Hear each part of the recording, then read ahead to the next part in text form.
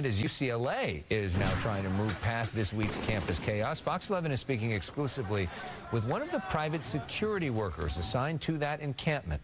This is both sides voice frustrations with how the university handled everything. Fox 11's Matthew Seedorf live once again for us tonight at UCLA. Matthew.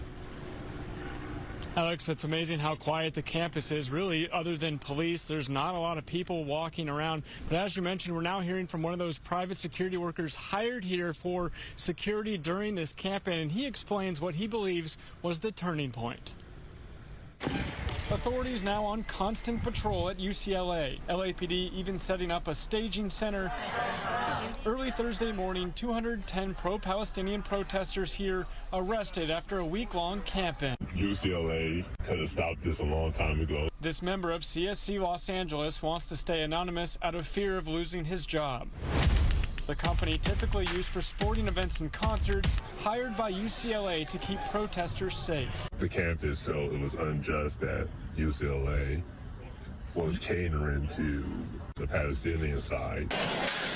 Late Tuesday night, counter-protesters took aim at the camp. Fireworks and bear spray deployed, at least 15 people injured, some beaten.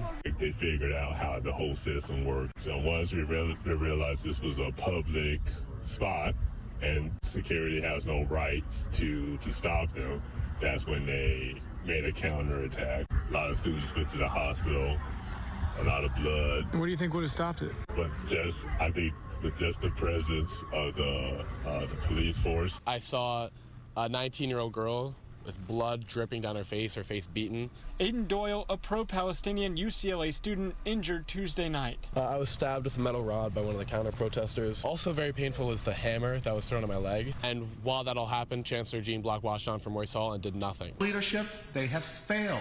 Pro-Israel supporters also frustrated with UCLA leadership and the protesters. Had wristbands for students, so only certain students were able to enter the encampment. Pictures show graffiti some view offensive towards Jewish people. It hurt a lot of Jewish students on campus, and it made us feel incredibly uneasy. Three sides appear upset with how the university handled the campaign. Also wondering where were police during the violence. If the police was around, none of this wasn't even going to happen. Police continue investigating that violent clash from Tuesday night, but they say that there could be arrest at some point. We've tried reaching out and trying to speak with UCLA staff on campus. So far, they say no. Reporting live tonight, Matthew Seedorf, Fox 11 News.